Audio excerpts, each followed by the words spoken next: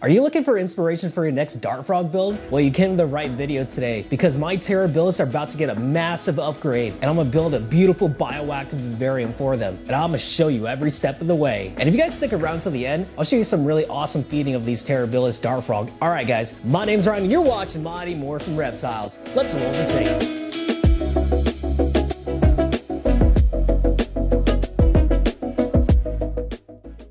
For my enclosure today, I'll be using a nice, sleek Exoterra that goes by the dimensions of 18 by 36 by 18 inches tall. Let's get it.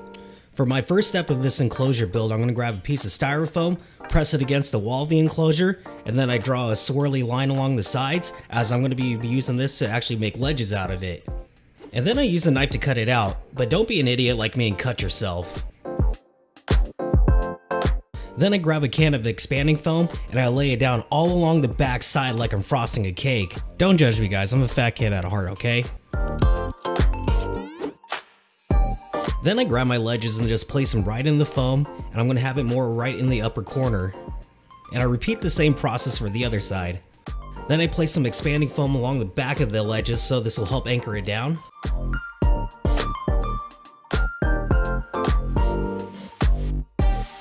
Then I lay down some more ledges on this side over here, about 2 inches above. Then I lay down some more expanding foam for this side of the wall. And then I actually decided to cover up the whole entire ledges with expanding foam, so this doesn't give it that jaggy look. And then I repeat this process exactly the same for the other side.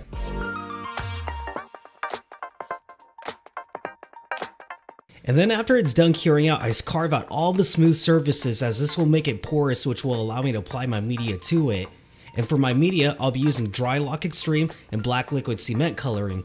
I mix the two together to get the consistency of color I want, which will be dark gray.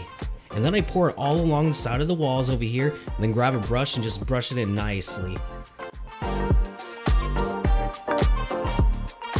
And then I just grab washed play sand and just sprinkle it all over the wet Drylok. And then after it's done curing out, this will just give it that really nice naturalistic texture to it. Then I grab some black acrylic paint and I just paint in all along inside the cracks, as this will just help define it and add some shadow texture to it.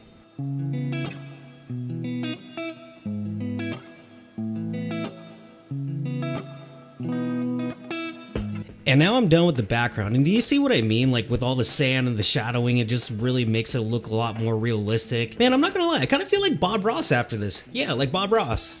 And then for my next step, I'll be using filter foam. I like using this for the drainage layer over a leak of clay pebbles because it's so much lighter. And then cut out some window mesh screen, push it in, and this will be used as my substrate barrier. Then I use my homemade terrarium substrate that just consists of orchid bark, sphagnum moss, and organic potting soil. And I like to get it about 4 inches deep, and I like to slope it all the way up to the back. This should give it some depth of field look. And then I'm going to be using this awesome piece of ghost wood. It comes from the root of the tree. I'm going to be putting it right in here and just to give it that swoosh look, you know, try to give it some flow. And to hold this wood into place, I use silicone at the anchor points, and then I sprinkle some substrate on it to make it blend in.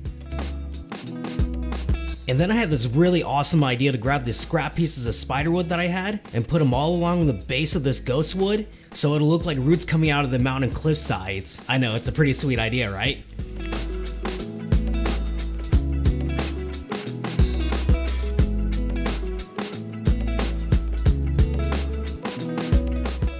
And this is my final product for the hardscape, and like, dude, it turned out so much better than I thought it would. I wasn't expecting to look like this cool over here with like all the little roots hanging out. But man, like sometimes that's what I love. It's just like when you're making art, it just like turns out to be something that you weren't expecting. And that's what totally happened here. But now let's get to planting it. And how would you say it? Paint me like one of your French girls?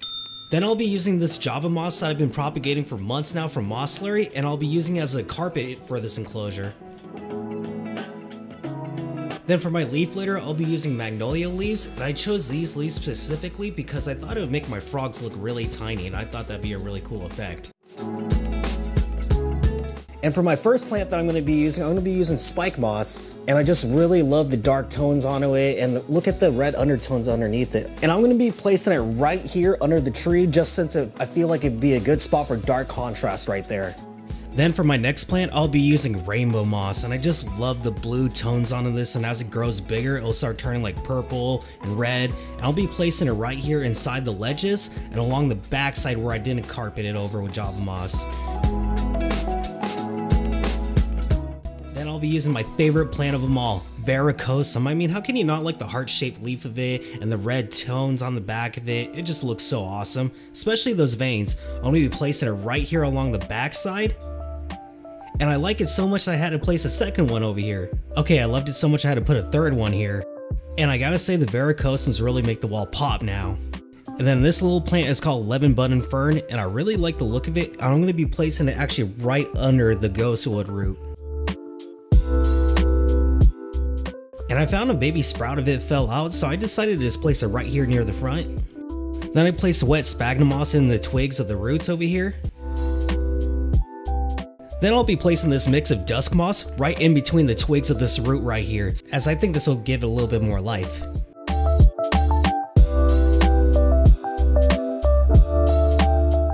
Then I'll be using this big patch of Java moss, and I'll be placing it all along my hardscape over here.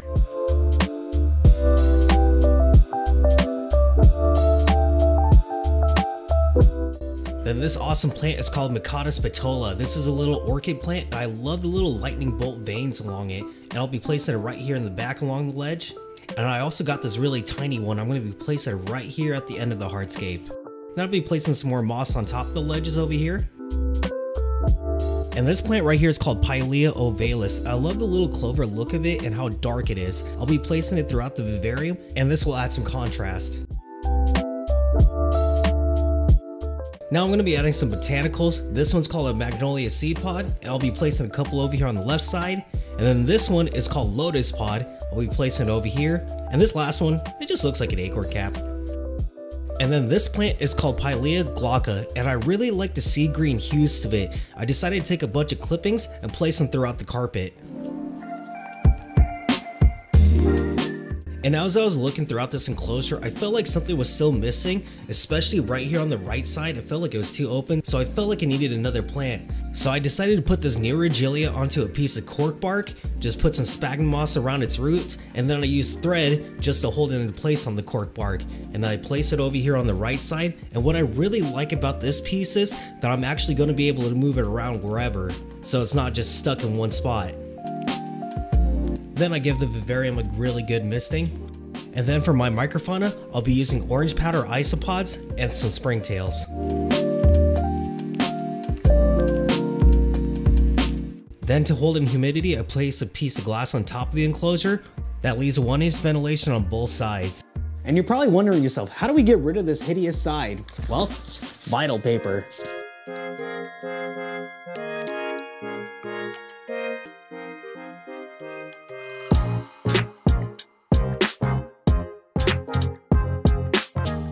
Here comes the star of the show. Leapfrog, baby. Father, I crave food. You heard him, guys. They're hungry. Hey, boys. The peasant has brought food. Nom nom nom nom. Hey, it tastes like Ryan's mother. Hey, you're right. It does taste like his mother. Man, these kids have no respect. God. But man, I really gotta say, I just absolutely love Terribilis. They're just like my favorite dart frog.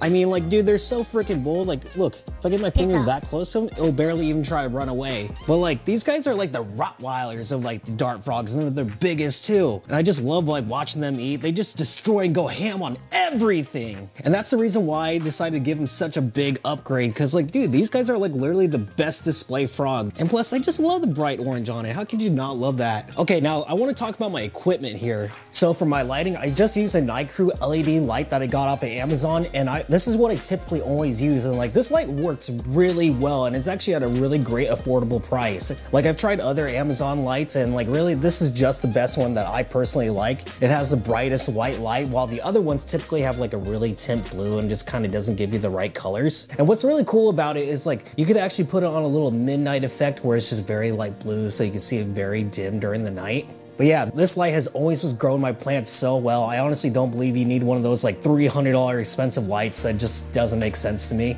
And if you guys are interested in the light, I'll leave links down in the description. And man, I just want to say that I'm so freaking happy with how this has actually like turned out. Like it turned out a lot better than I actually expected it to. And like I really can't wait for all the plants to grow in nice and lush where everything looks natural. Watch, give it about 6 to 8 months from now, this thing will just be exploded with nice, beautiful growth. Hey, Bozo.